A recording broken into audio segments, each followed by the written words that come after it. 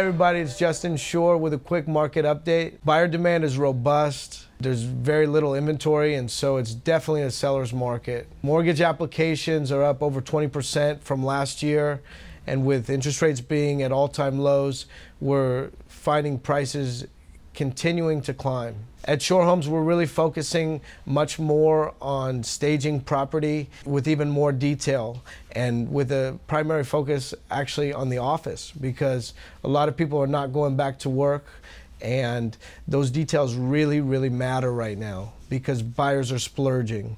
So yeah, I hope you have a great week. Feel free to reach out to me if you have any questions, and I'm always here. Thank you.